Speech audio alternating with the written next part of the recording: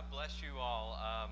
This has been an incredible season over the last year as God has put us in this role as district supervisors. My wife and myself and a great team that we have, including your pastor, who's one of our area pastors.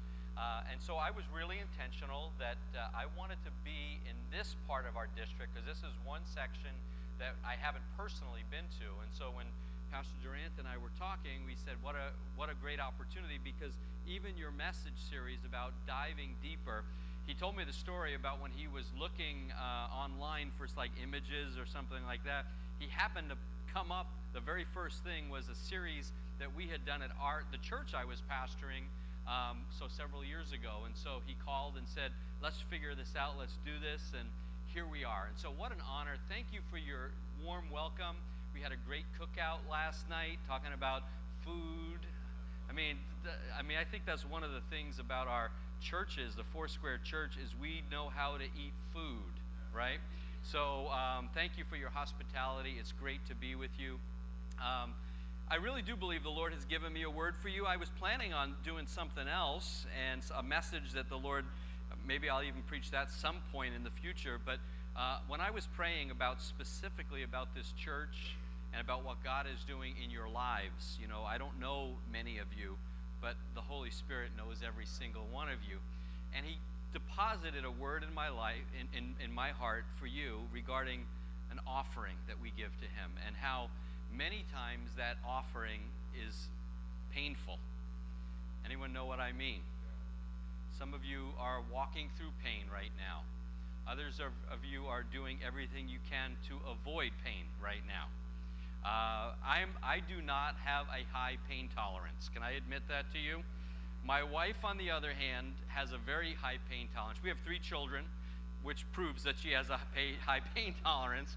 And our kids are grown now. A little bit about our family. My oldest son is 24 years old. He lives in Los Angeles, right over across the street, really, from Angelus Temple. He does freelance film. He makes films and works for different producers. And so he's our oldest. Our middle son is 22, and he just actually moved home with us. He graduated from Oral Roberts University with a degree in marketing and just moved home to Maryland, which is all new to all of us because we had previously lived in New Hampshire for 18 years. So I'm kind of a New Englander. After 15 years, they say you can actually call yourself a New Englander. So I'm a New Englander, although I'm not a New England Patriots fan. Okay? In fact, let me just guarantee that this leather will not be deflated today, okay? But I am a Miami Dolphins fan, which is the other side of the story because I grew up in Miami, and so sorry about that. What's your team out here? Patriots. You, that's right. Well, the closest one would be what? Really? That's closer than Charlotte? Okay. All right. Carolina? All right, well, whatever. Anyway, I'm not a Patriot. So then we have our youngest, who's 19 years old, our daughter.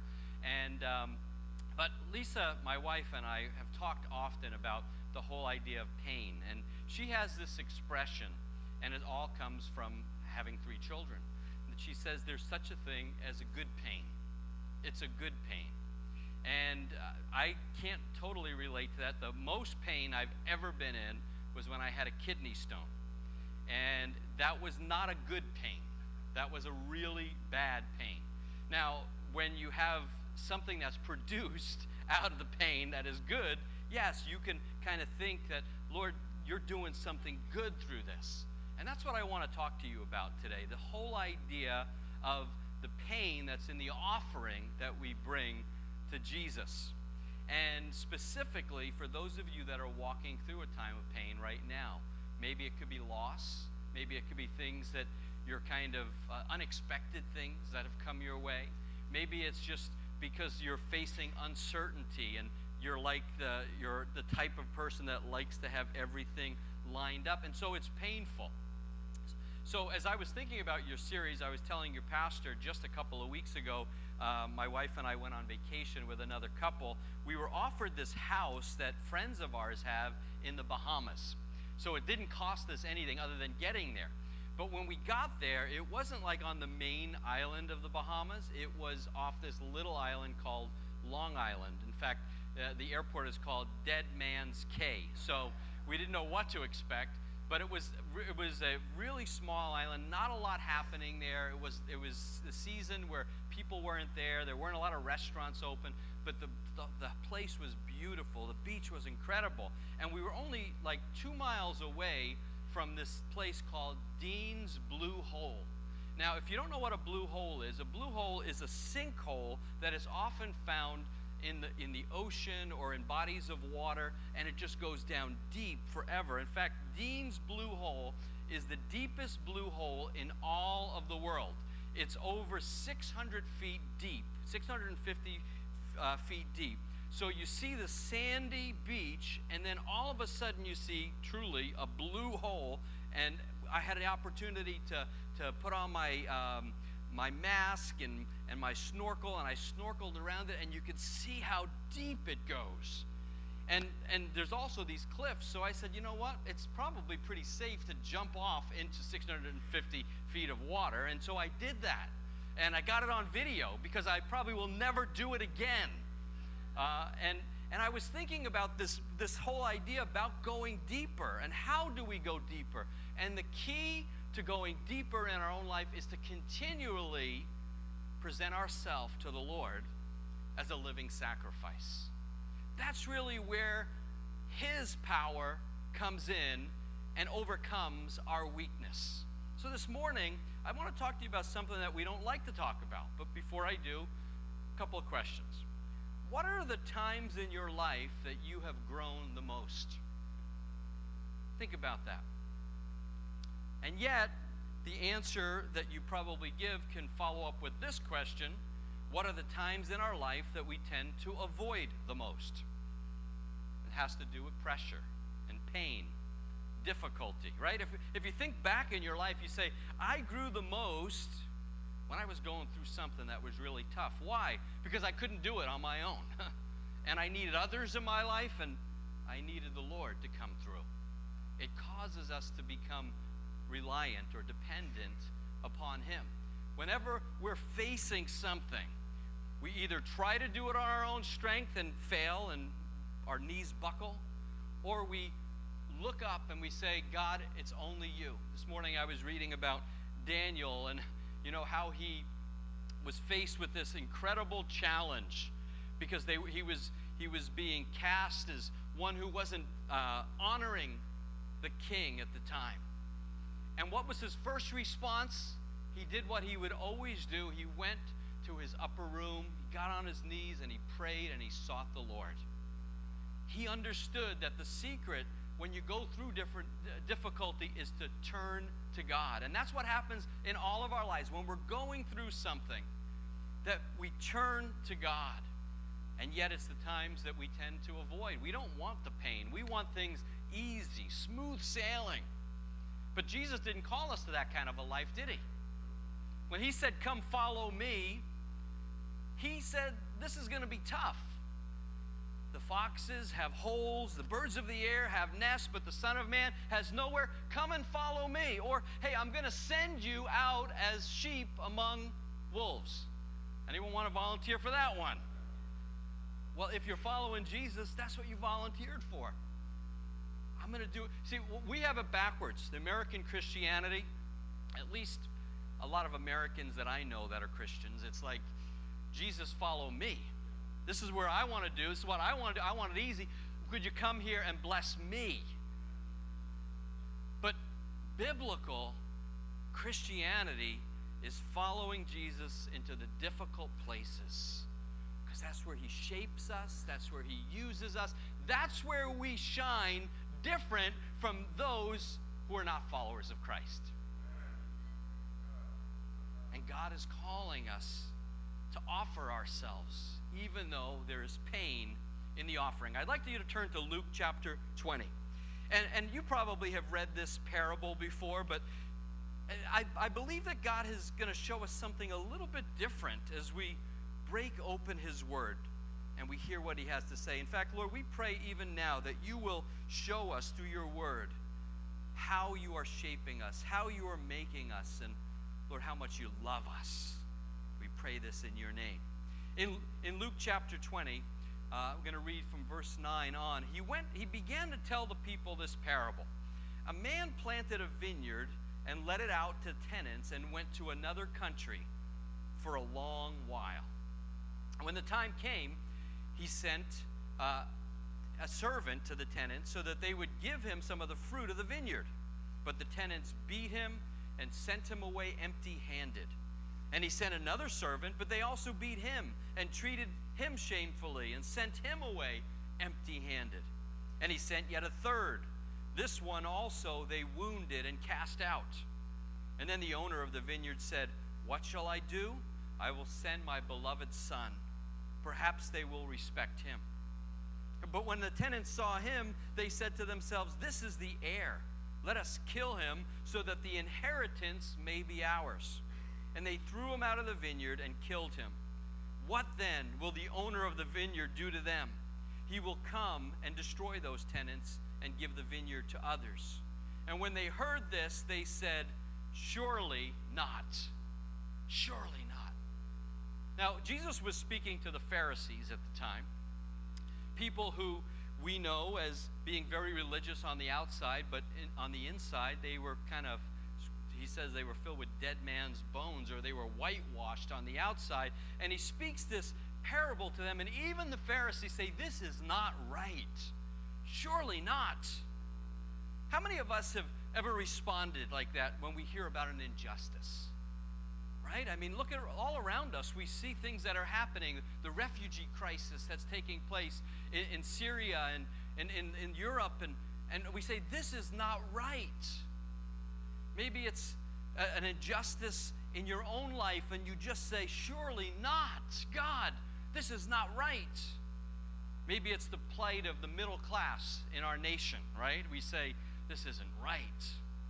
Could be someone you know personally who was treated unfairly. Maybe they even went to a mediation or a trial or went through a difficulty, and you say, "This is not right." Recently, one of the churches in our district, in New England, they are starting another campus of their church, and so they went to the town hall, to the planning committee, and New England is notorious for having small town politics, and they went to the small town, and they were going to buy this building. God had blessed them so they could do it, and they had this incredible offer, and they stood in front of the planning board, and they said, "No, you can't do it. We're going to turn you down." And the reasoning was because it's not a hardship to you, you can find another place. Well, really the reasoning was that they were going to lose tax money on this building. And when I heard this, I said, "Surely not. This is not right." Because this church already is a blessing to that community, and they will only continue to do that. But there's something in all of us, don't we admit it, that we see justice and we want justice, and when it doesn't happen, we personally get upset about it. Our first response is, how unfair. So these Pharisees who Jesus was telling the parable to, they began to feel sorry for the vineyard owner and for his son.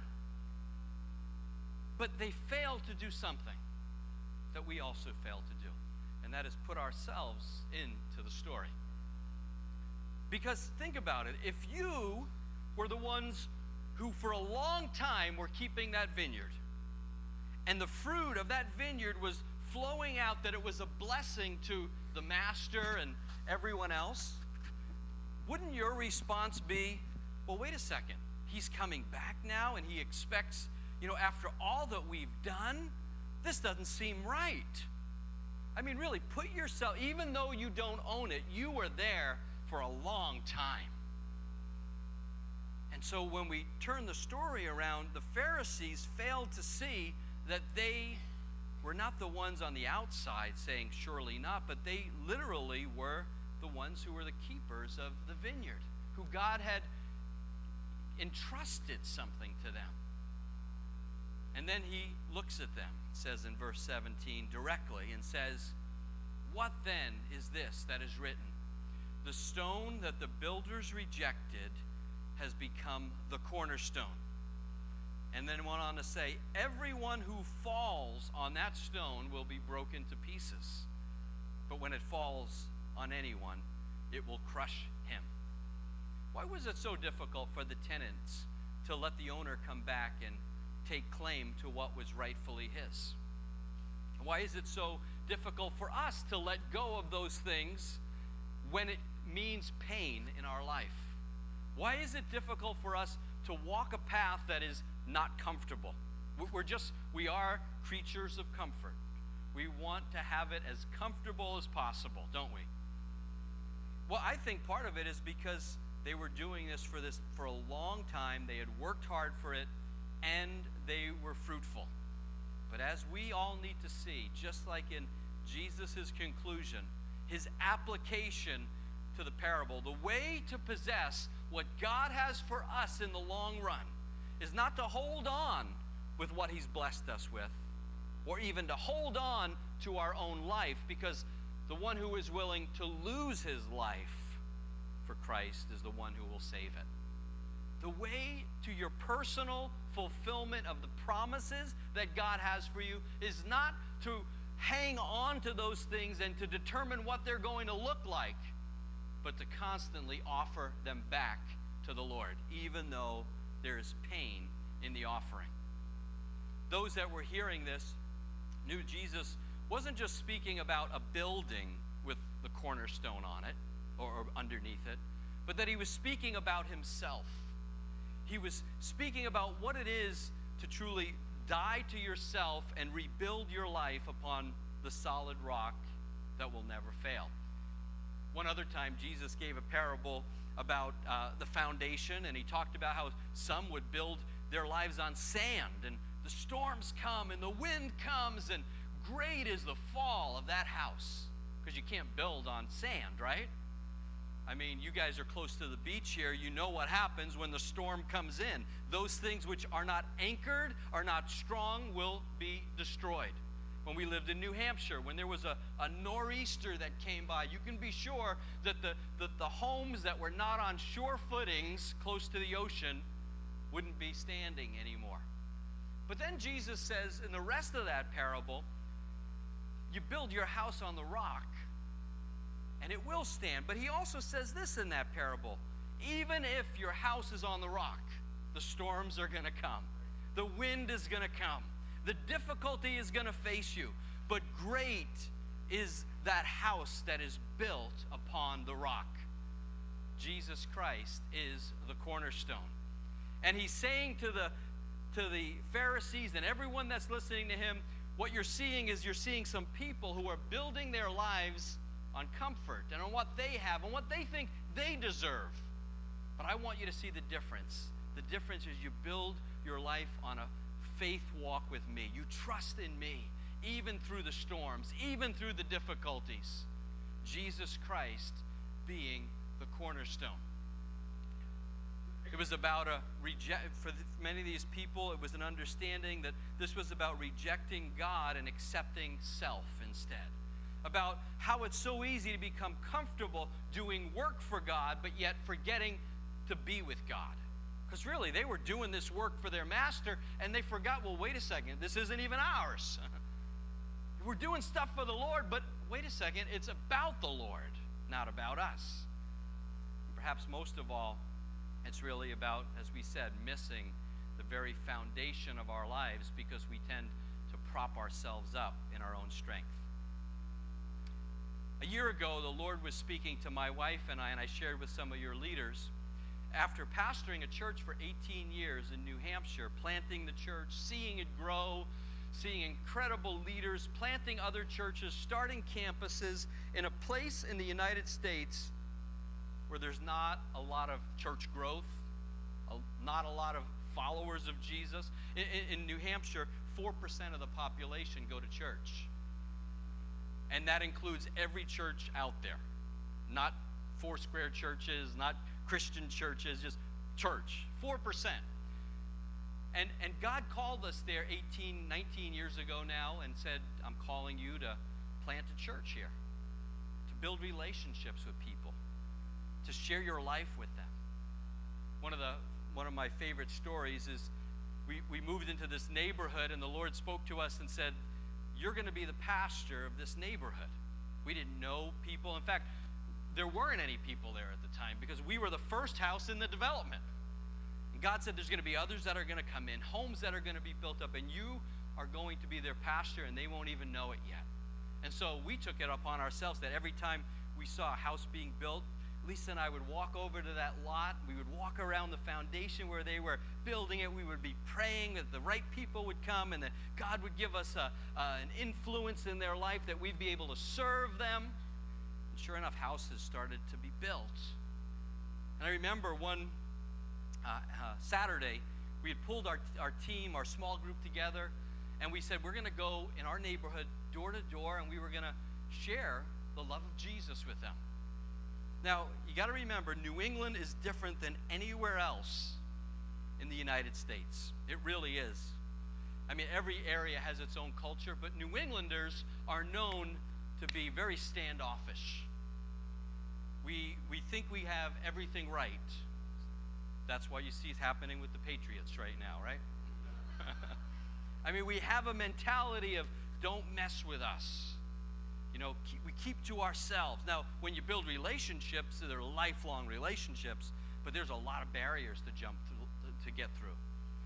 And so we knocked on the door of this one family up the hill, the Johnsons, Brian and Karen, the parents, and Kevin and Sean, the two boys, who their boys were about our boys' age, so we kind of had, you know, looking ahead, thinking, well, this would be a good relationship. And knocked on the door, and Brian answered, and I said, hey, you know, I'm Peter. We live just down the way there. That's our house down there. And we just came, and we're just offering to pray with anyone in the neighborhood because, you know, we're pastors, and we believe that God has called us here to be a blessing and to share Jesus' love with you. And I remember the look on Brian's face after that. It wasn't near as nice as the guy that she met at the library. Brian looked at me and said, we're not interested. In fact, I really don't want to talk to you about this now or ever again. So please do not bring it up again. And I was like, I probably turned white as a ghost. I was like, wow. I mean, we were just trying to bring the love of Jesus, and I didn't know what to say at that time, but we just kind of took it in stride, and we kept praying for them. Kept praying. So there was pain in that for us to give of ourselves, but we continued to pray, continued to seek the Lord. Well, over the course of several years, our kids got to know each other. We actually spent time with Brian and Karen in like cookouts that the neighborhood had and all kinds of stuff like that. And then Karen started to get interested in what was happening at our house because we had a small group there. So she would come to the small group, and she wasn't yet a follower of Jesus. In fact, she was really struggling with depression. But she would ask people to pray for her, and over the course of about a year, she gave her life to Jesus. Brian, on the other hand, was still not interested. But then Karen had this idea, because our small group was growing now. This was the early stages of our church, and Karen said, well, if we're going to multiply, we're going to start another cell group, small group. How about if we use up my house? And I'm like, really? You think Brian would be into that? She said, well, I can ask him. Brian said that's fine, you know, because he began to see a change in his wife's life, Karen's life.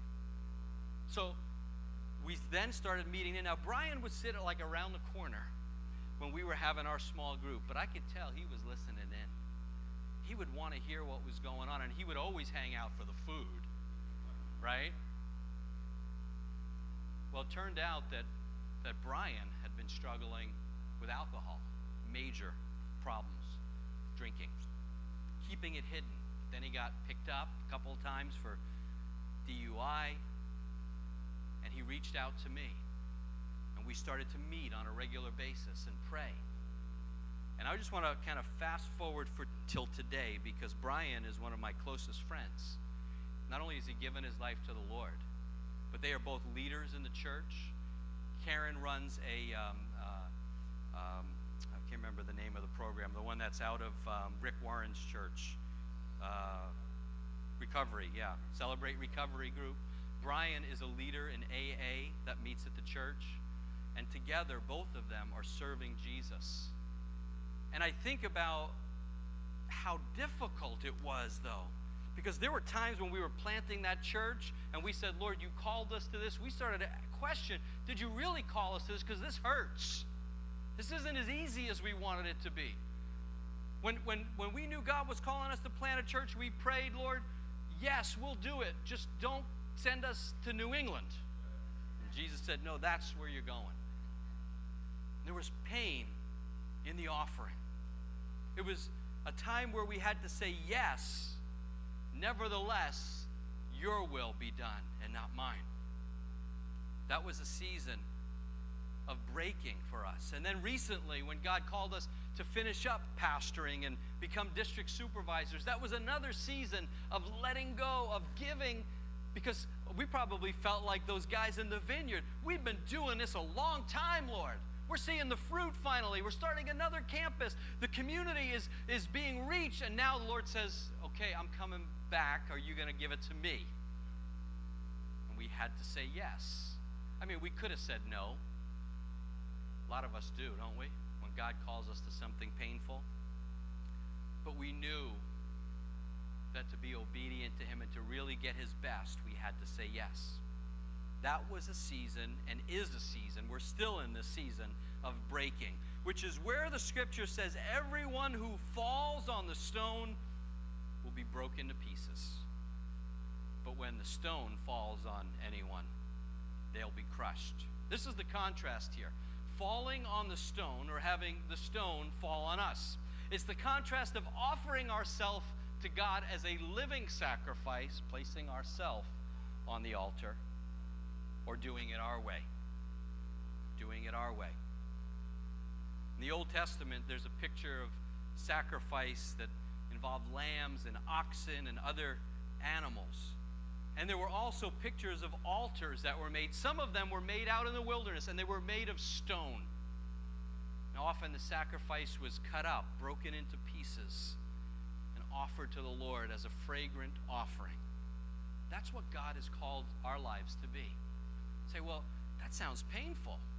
That sounds like, if we are broken into pieces, what will happen to us? But God doesn't just break us into pieces and leave us there. He begins to reshape who we are. We're like the clay that's on the wheel of the potter. And He sees something and He has the right to remake and to reshape us. Altars represent the occasion and the place where we have a personal encounter with God. Right? We call this the altar. Hey, come to the altar. Why? So you can have an experience with the Lord personally. Or we can make this altar in our own home, on our knees, around our living room, or wherever, or out. If we go take a walk, we can make that an altar. It's a place where we have a personal encounter with God. If you know the story about Jacob, in Genesis 28, after going through a personal crisis, the next day he builds an altar at that place. He builds this altar and he pours out oil, but the only thing is he still hasn't learned to offer himself on that altar. He made a promise to God that was contingent upon God doing it His way. Listen to what he says. It's found in Genesis 28:20. Jacob makes a vow saying, if God will be with me and will keep me in this way that I go, and will give me bread to eat and clothing to wear, so that I come again to my father's house in peace, then the Lord shall be my God. Wow, what kind of vow is that? God, if you do it my way, right? If you do it my way. And he says, and this stone, which I've set up for a pillar, this altar, shall be God's house. And of all that you give me, I'll give a full tenth to you. God was looking for more than a tenth at that point. He was looking for all of him. It isn't for another 14 years after going through some heartache. First Leah, then Rachel, Laban and all the nonsense that happens, continuing to scheme and do things on his own, then being reunited with his brother Esau. When he sees him, I can imagine Jacob is having some regrets about what he did there. But then a new altar is built, a place of brokenness that occurs. He wrestles with God, the scripture says. And as he's wrestling with God, God breaks him.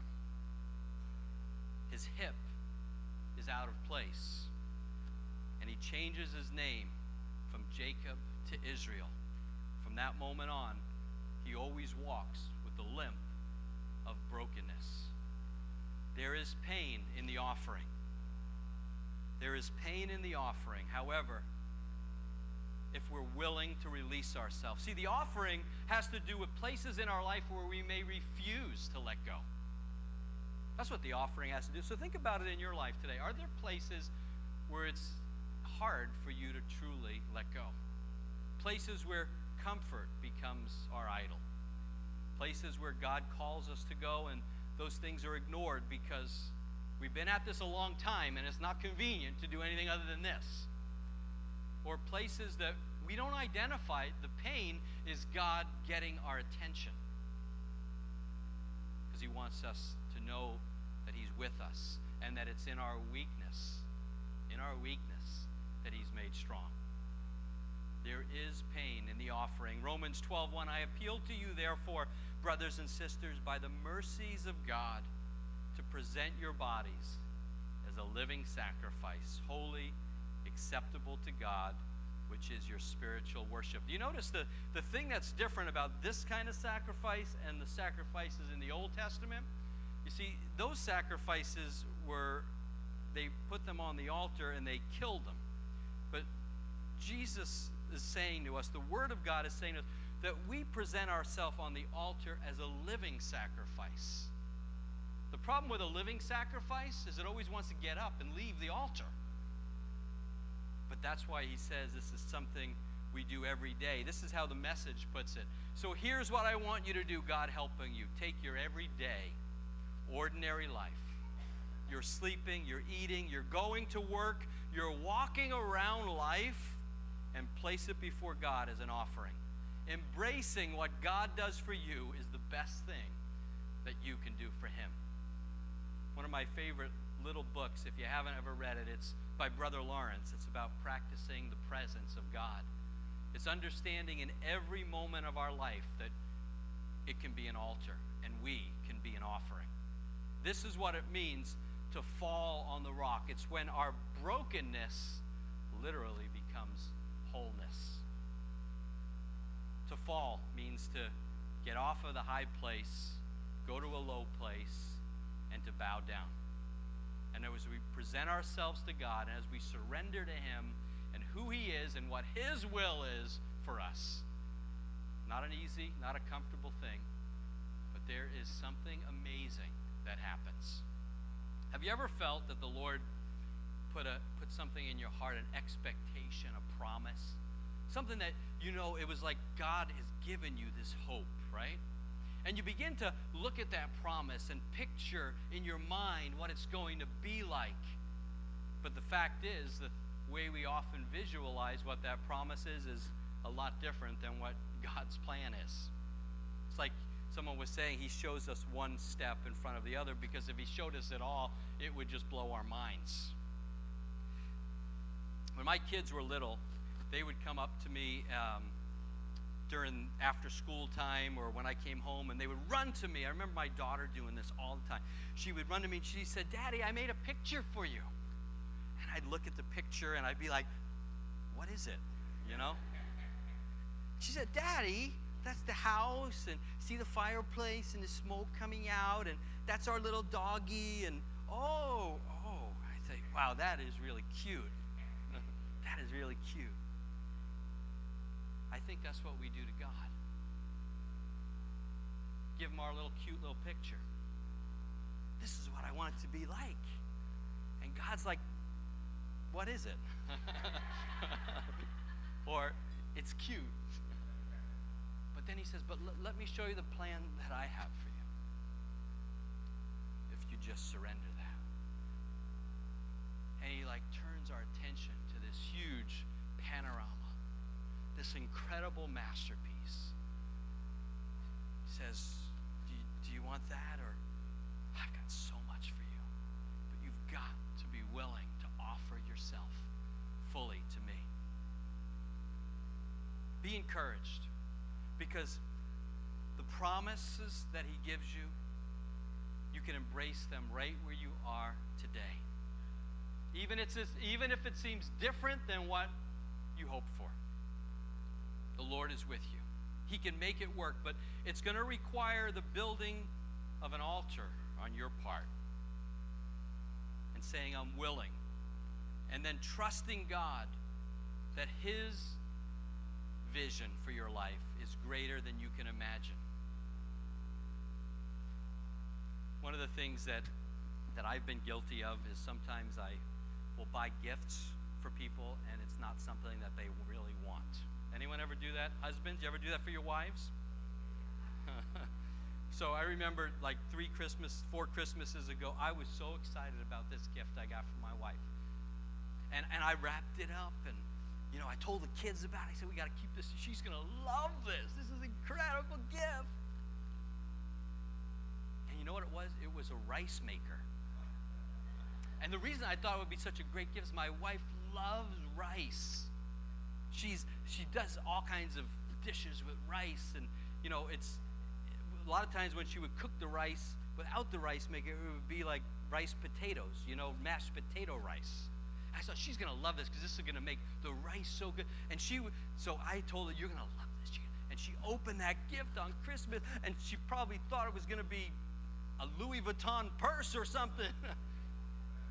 And it was a rice maker. And she was like, okay. I think that's the kind of things that we often do to God, just our version of the gift instead of fully all ourselves. This reminds me of the story of the 3 brothers who were celebrating their mother's 90th birthday. And they all wanted to get her a really, really special gift.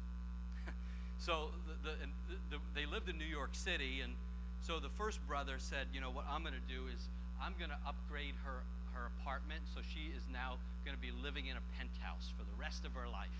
And he put the deposit down, and he did all that, and sure enough, he presented it to his mother on her birthday. Now, the second son thought, well, she lives in New York City, it's hard to get around, so what I'm going to do is I'm going to buy her a limousine and hire a chauffeur for the rest of her life, and she will be able to get around town so easily, it will be so convenient for her, she's going to be so blessed by it.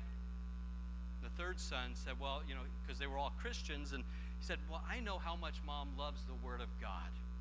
And so what I'm going to do, and he spent like a year planning this out, he bought this parrot that could quote scripture and verse.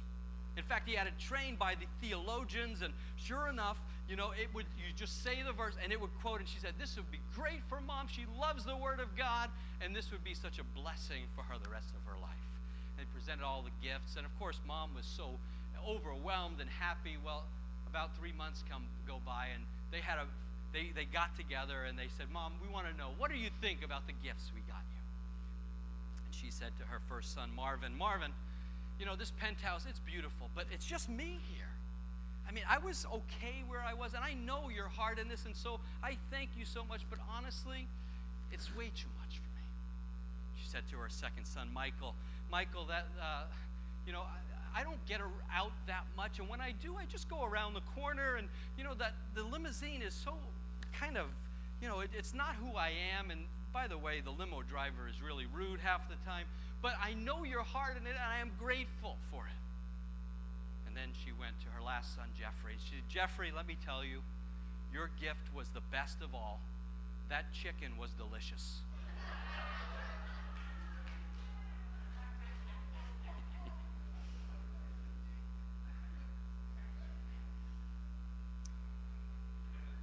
Isn't it true that there are times where we have an impression of what God wants, just like Jacob did, and really what he wants is us? just to give ourselves to him. There is pain in that kind of offering. In Luke chapter 1, Mary said, after the angel shows up, what did she say? Let it be done according to your word. There was pain in that. I mean, she was planning her life. She was getting engaged. She was going to have a family. She was all of that. And she said, what your will is, Lord, I'll do. There was pain in that offering. David, remember when the men brought him water? They broke through the enemy line, and he took that water. Instead of drinking it, he poured it out to God. He says, I won't give to God what costs me nothing. That I'm going to give this to the Lord. He poured himself out. So how do we do that? How do we present ourselves as an offering? Well, today, some of you are in a painful place, perhaps. Maybe you've experienced loss and you just don't know how to put the pieces back together. Offer yourself to the Lord in that place. Others, maybe you're in a place where you don't want to let go because it's going to be too painful. What you're doing, where you live, what you have, don't let that become your identity. Release yourself to Jesus, because it's only when we fall on the rock that our lives will be rebuilt, and then rebuilt again, and then again. And how many of you know we have to be constantly rebuilt, which is why we present ourselves daily to the Lord. C.S. Lewis says this in closing. He says, imagine yourself as a living house, and God comes in to rebuild that house. Any contractors here that do rebuilds, you know, there's a lot of work going into that, right? So God is coming and he's rebuilding that house, and that's you. And at first you can understand what he's doing because, you know, there are things that are not right. You know, the drains need to be replaced and the leaks in the roof. He says, you know that those jobs needed to be done. So you're not surprised. There's a little tinkering around, and it's a little painful, and it's like, okay, God, you're doing that. You're getting it right. But then he starts to knock about the house in a way that hurts so much, and it doesn't seem to make any sense. What on earth is he up to? Well, here's the explanation. He's building quite a different house from the one you thought. He's throwing on a new wing here, putting an extra floor in there, running up towers, making courtyards. You thought you were being made into a little cottage, but he's building a palace. And he intends to come and live in it himself. Imagine if we lived our life by following his lead, not holding on to what we have, not holding on to who we are, but truly emptying ourselves. Because then what happens, Romans 12:1 says we present ourselves. Romans 12:2 says we don't conform to the world, but we're transformed by offering ourselves to God, and we become holy, which is not to mean that we are perfect, but it means that we are holy and acceptable to God, and it means that the world looks on us and sees us as distinctly different, holy. There is pain in the offering. And so my question to you, to me, to all of us is, are we willing to turn over who we are, what we have, our little drawing, our little cute little sketch, say, Lord, take all of it. I'm willing to fall upon the rock and be broken, knowing that your plans and dreams are better, that you are the comforter, and Lord, that all that we have you gave to us in the first place. I'd like to pray with you right now. Hallelujah, Jesus. Thank you, Father. Thank you, Jesus. Lord, it is hard to separate ourselves as followers of Christ from the culture that we live in. This culture is all about me, what I can get. It's a culture that is built around comfort, the next thing, what we have that defines us. And yet, Lord, right in this room, we are followers of Christ. Right here, Lord Jesus, we are called to be holy, distinctly different. And I pray, Lord, for those that are here that are in pain. In fact, if if you would be so bold as to say, right now I'm in a place of pain, and I've done everything I can to try on my own strength to get out of it, but maybe what God is calling you to is to just surrender to Him even in that pain and to look to Him. If you're here and that's you, would you just lift your hand if you're in a place of pain right now? Yeah. Yes. Father, I pray for those who raise their hands that are facing pain, Lord God. It could be physical pain. It could be a pain in the aspect of loss that they've experienced, disappointment, even something dealing with an internal identity thing, Lord, in them. Pain. Jesus, give them the courage right now to know that you are their cornerstone, that you are their rock, and that they will lay themselves, fall upon the rock, even in their pain, offering themselves to you as a fragrant offering, Lord Jesus, that is holy and acceptable to you, and that as they do, Lord Jesus, you will put the pieces back together. Not according to their will, not according to their plans, but according to your best. We pray for them now in Jesus' name that this would be done, Lord God, and they would walk this out in Jesus' name. Now I want to ask those of you that are here that you may say, I am one who does everything I can to avoid pain. It's difficult for me to let go. It's difficult for me to surrender. It's difficult for me to face something that is uncomfortable. And yet you know this morning from the Word, the Lord is calling you to be able to lay yourself down, even if it's painful, even if it's difficult, because you know that He loves you and He wants so much more for you. If that's you, could you raise your hand wherever you are? Yeah. Yes.